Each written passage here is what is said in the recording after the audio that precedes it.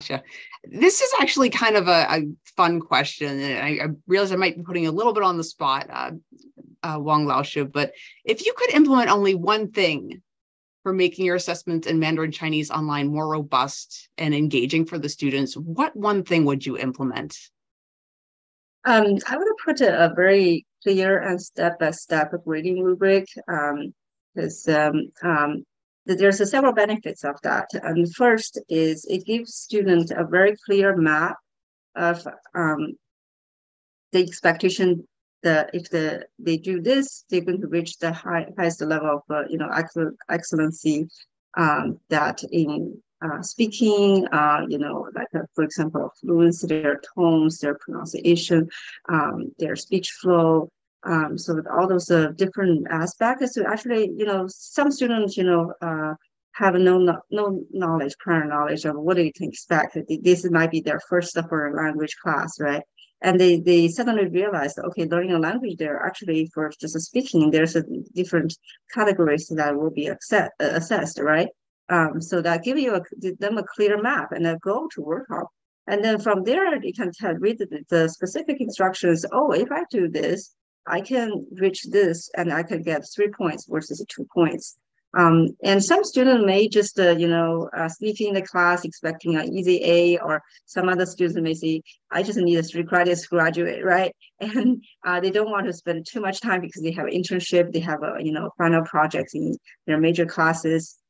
So they just want to do the bare minimum, and then they can from the rubric to tell, okay, if I do this, I can pass this class, so I can better, do a time management. So the rubric has, function very well to help, the very highly motivated student who are having high expectation, expecting to work at the corporations. So they one day actually have to use the language to conduct a business, to tell them what they specifically need to do, and what they do can reach what kind of level, that breaks down into smaller steps for them to work on during the semester, but also helps, those who just want to do the bare minimum to pass the class and to earn a degree. So if it was one thing I would include in my assessment, I would especially in the online format, I would put a rubric that when I grade it and I can click on,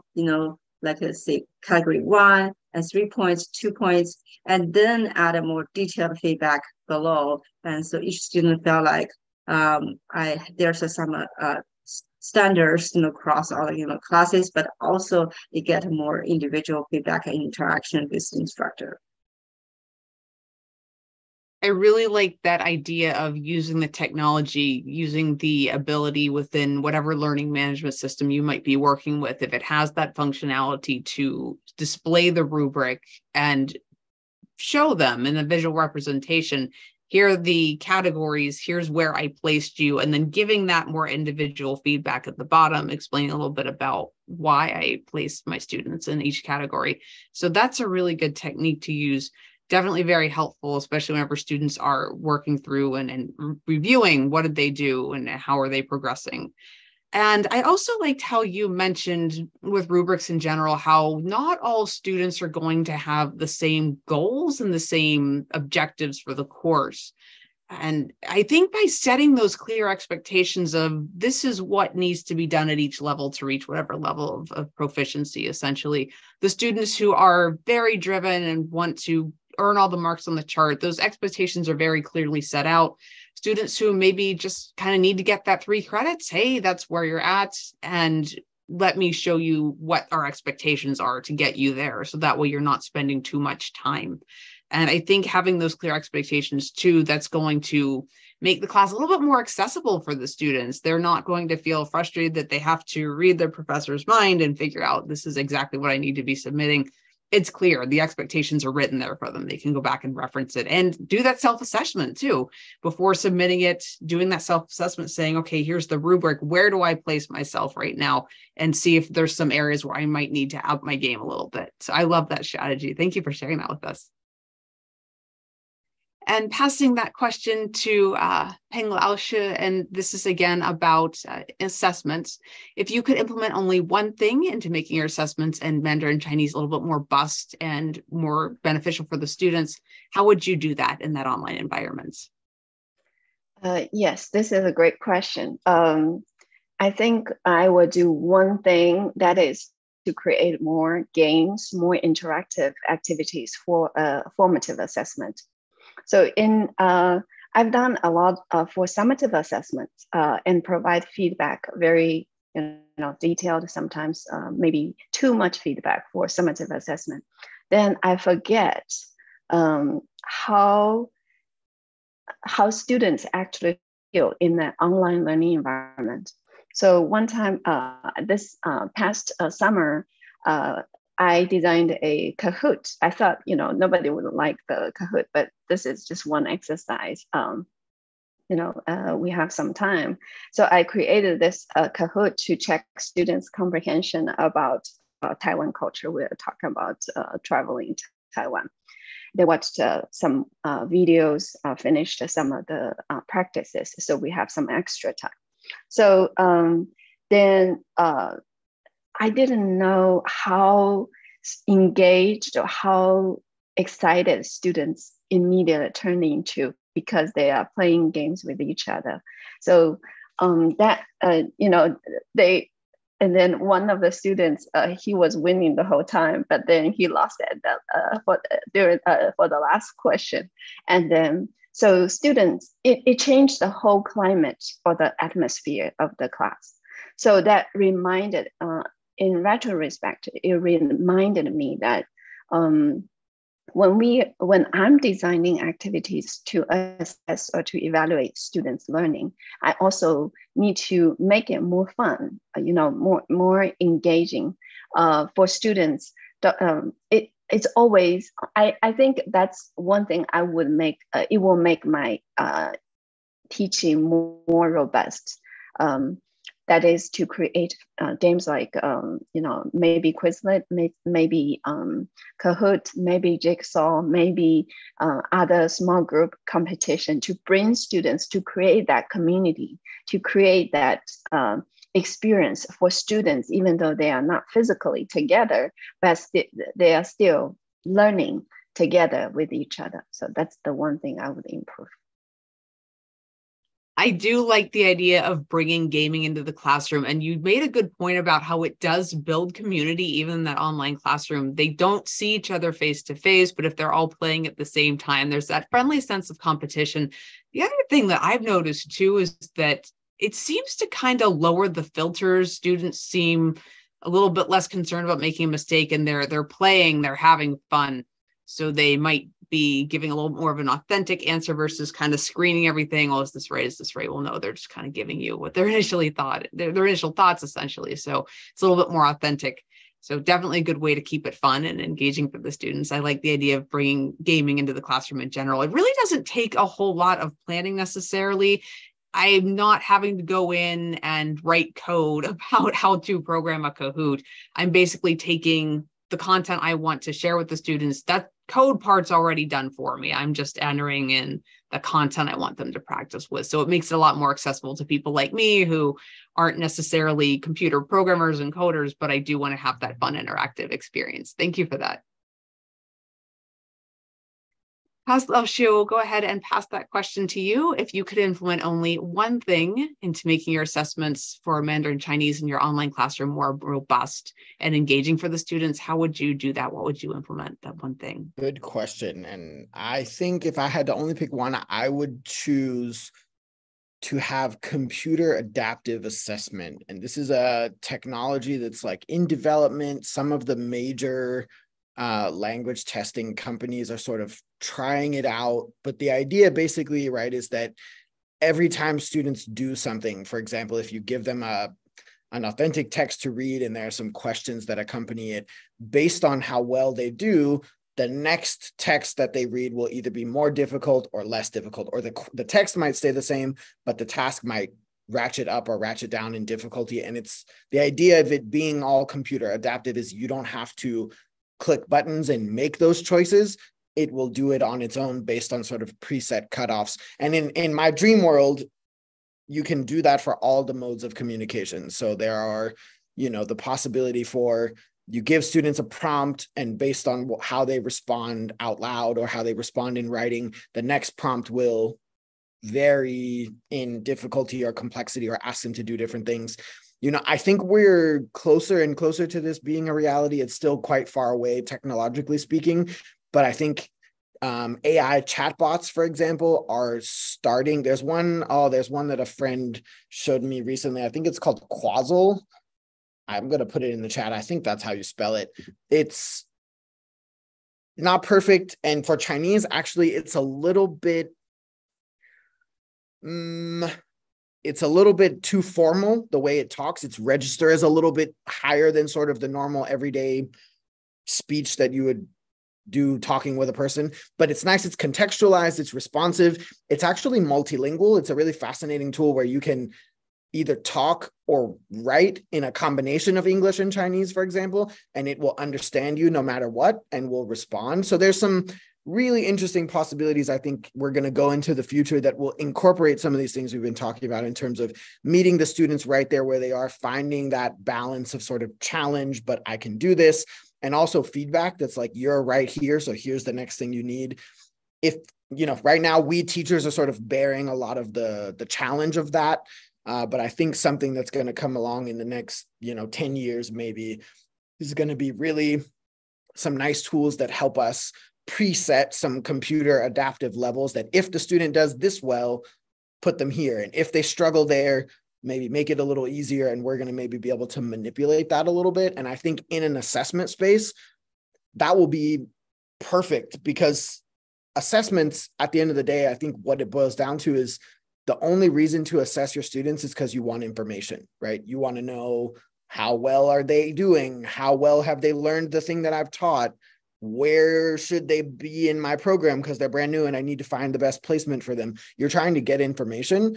So the idea of making an assessment easier or harder for a student, to some teachers, that's like, no, you can't give students help on an assessment. And I disagree. I think the point is to figure out where they are, not to make them feel bad. So if you figure out that they're lower than you expected and they can only do the thing with help, you've gotten the information that you want. And I hope computer tools are going to really help us sort of adapt to the individual needs of students a little bit better going forward. We'll see. I hope so, though.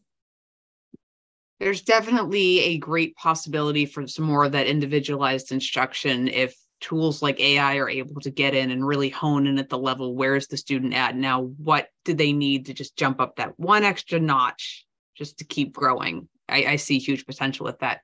And we actually got a great question from Jacob Lausch that just came into the chat. And that kind of is a little bit of a piggyback question on what we were just talking about with these assessments. But your thoughts on virtual reality meetings with avatars as a way of conducting a synchronous online Chinese class session? Or do you think it's better to just use video conferencing like Zoom? It's a really neat idea, Jacob. And I personally do interactive sessions with Zoom, and they're actually, honestly, that is my favorite part of my job to this day. I love to get in and work with the students and play games and have fun. But I personally can't say I've used any type of an interactive avatar meeting type of a thing. It's an interesting idea, and not sure if any of you have any experience with that. Just thought I would throw the question out to the panel. Got some thoughts, not too much by way of experience yet. I think a big part of this, the challenge with VR tools, is that they're still not super accessible.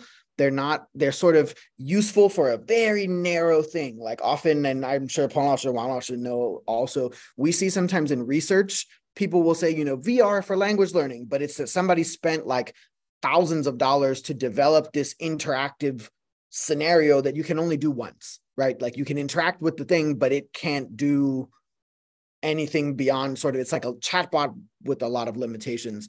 What it sounds like Jacob is talking about is sort of more like these online meeting spaces that people are using, that you can sort of walk up to somebody and interact with them briefly and then walk away and interact with someone else and kind of go in and out of virtual rooms.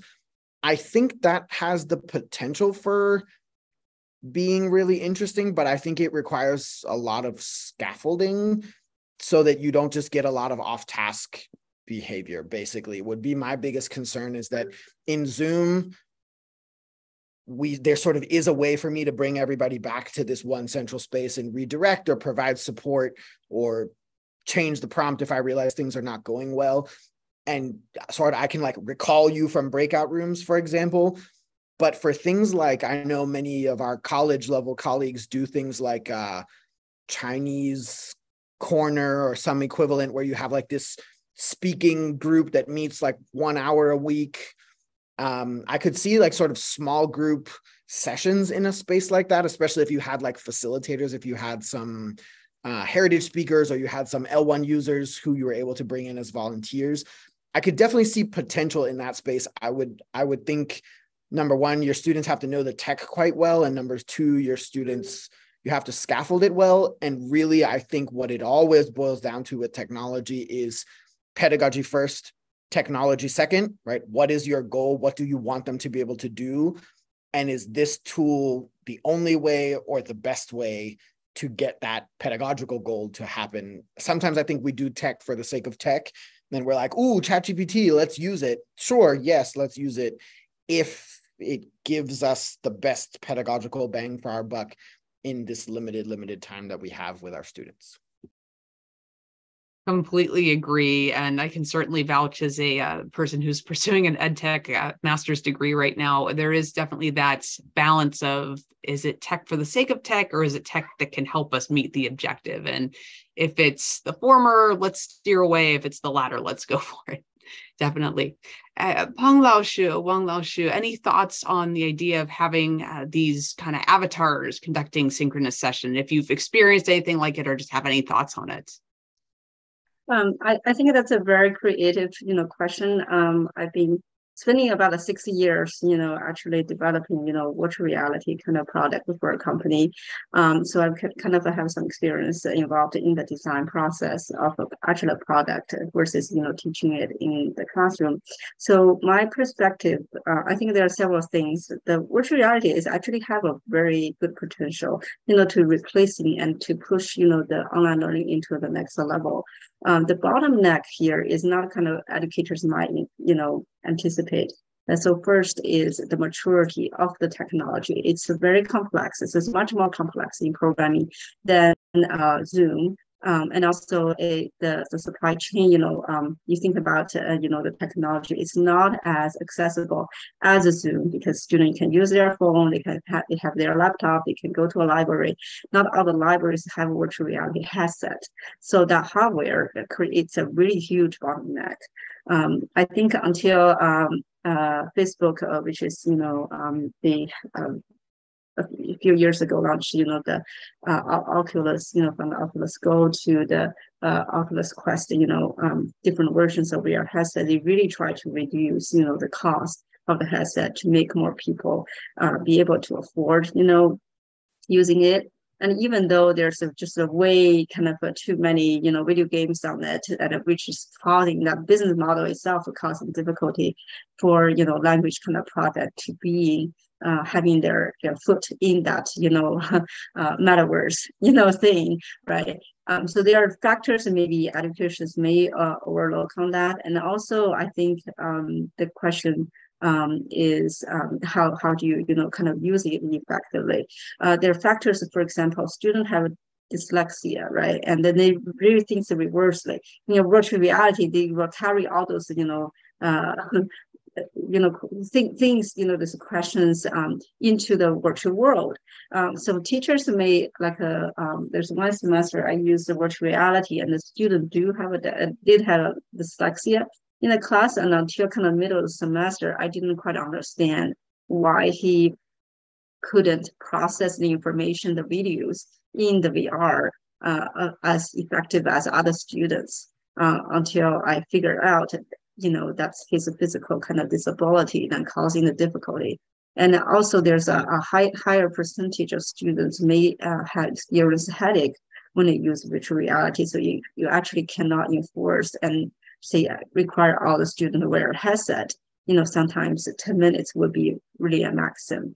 So those are the kind of the factors, we kind of look into in the design process that actually affect, to how even though you have a very successful, product, you can actually do a human robot interaction and really significantly reduce the teacher labor. It also really kind of recreates, kind of an authentic environment. Without having students study abroad, it has a huge kind of potential there. And I totally believe that VR can, push it to the next level. But the question, like I mentioned, are things that maybe educators are not, kind of really paying attention, that actually causing difficulty for VR to be more successful at school levels. You brought up a lot of excellent points, especially about accessibility and student health, or students physically able to interact with these types of technologies. So those are all things we'll really have to take into consideration as technology continues to grow and change our world. Thank you for that. Peng Laoshi, any thoughts about virtual reality meetings with these avatars as a way to conduct some synchronous online interaction with students? I think the other two panelists already make great points. I agree with Jacob and other teachers that virtual technology or VR or AI have their advantages. They can make our classes more innovative and creative. So, for example, we can even make a Halloween themed unit, using avatars to interact with students in a virtual environment. So yeah, it goes back to the pedagogical driven use of technology, right? The effectiveness and the accessibility of the resources. So I don't have additional points to make. They made great summaries. Just a lot of new things we'll really have to think about as educators as the technology continues to change our world. Thank you. Mm-hmm. And we did have another question come in, interested in learning about the types of assessment that you use and finding them effective for listening and speaking. If you have a few minutes, panelists, if we could maybe quickly cover that topic, maybe kind of at a high level. Coss Laoshi, if you'd like to go ahead and start, you give me a thumbs up there. So yeah, thinking sure. You might have more to say. Fei Laoshi, you know me well enough by now to know that my response will be, what do you mean listening? What do you mean speaking, right? That the first point, I think, is always to clarify for who and what exactly is it that you have in mind. Are we talking about, I think people get caught up sometimes with the national standards and say, why can't I just say 听说读写? Why can't I just say speaking, listening, reading, and writing? Why do I have to say interpersonal and presentational and interpretive? But I think those distinctions are really valuable. I think differentiating, for example, between presentational speaking and interpersonal speaking is really going to help you think importantly about what do you want to assess exactly, what's the skill, what's a realistic expectation for this level of learner, and then to circle back to Jacob's question also, right? What technology tools can I leverage to achieve this assessment goal, right? So if you're talking about interpersonal speaking, it's going to look very different than if you're talking about an assessment of presentational speaking. Although, all of that being said, one tool that I really like for both of the, whether it's interpersonal or presentational, is Extempore, which I shared earlier in the chat, and Jim so kindly put a link to. It's a free tool, and I love it because they're committed to it being free and staying free. And it's really good for for like AP exam style, semi-interpersonal speaking, sort of this prompt and response that's recorded, that's not exactly a live conversation. But what's really nice about it is whether you do it for presentational or interpersonal, you can record a prompt or multiple prompts. And it can be as simple at the novice level as, what's your name? Where are you from? Tell me about your family. Tell me about your pets. What do you like to do on the weekends? It can be these really simple questions that they're going to respond to in 1 or 2 sentences, all the way up to, those really high level classes that Peng Laoshi teaches that is like, what's the most interesting feature of Taiwanese culture that we've talked about, and how do you find it different or similar to your cultural background, which would be a very high level sort of question to respond to in the target language, right? So there's lots of tools, there's lots of tasks, there's lots of prompts, and there's lots of rubrics. out there in the world to consider, but it really boils down, I think, to thinking really specifically about what's the level of the students you're trying to assess and what's the specific skill and the objective. And once you have those things in mind, creating a task really is much easier than this sort of idea of I'm looking for speaking assessment strategies, if that makes sense. It's a little bit very high level, but I think that would be my response. And it just goes to show how interconnected everything is and how we really have to be mindful of, is it really that you're focusing on this one area, or are there other aspects and components we kind of need to factor in here? Excellent points. Peng Laoshi, Wang Laoshi, any thoughts on types of assessment that you use and find them effective, maybe for listening and speaking, but also other components as well? So I can give you, I think Matt Gao Laoshi gave it a very high level, almost comprehensive answer to the question. So for example, why the task is important. If I'm just evaluating students' presentational speaking, for example, maybe read aloud exercise with either example, is it called example rep? Or I use Flipgrid, so that's another similar app to have students read their essay, for example, or read aloud the main text or one paragraph, and then give them feedback. So that's one type of formative assessment. For listening and the speaking exercise, so I use Chairman Bao. I use Ponder Reader. Sometimes I put authentic materials into the app and have students finish the reading exercises or listening exercises. It may be a YouTube video. And then for students that I teach at the intermediate high to advanced low level, one of the important skills I practice is for them to summarize the main idea of the video they watched or the reading they just finished reading, and then summarize in their own words. So that can be a task. And then I have them do pair work, listen to each other's responses. So that can be interpersonal too, if that involves negotiation, meaning, or some type of comparison or contrast or summary. So it goes back to what Gao Laoshi mentioned. What's the purpose of the exercise? It's not, it truly depends on the goal. What do you want to achieve with this assessment or the task? Yeah. And once again, that central theme of determining what is it exactly that we want to achieve shows up in this conversation. I absolutely love it. Thank you. Wang Laoshi, any thoughts about types of assessment that you use, maybe you find more effective for listening or speaking? I don't have anything to add. I think the other two panelists did a very good job answering that question. Fantastic. This has been quite possibly one of the most robust and entertaining OLP series that I have ever had the honor of facilitating. I truly have to thank every single one of our panelists here today, and also that were here prior.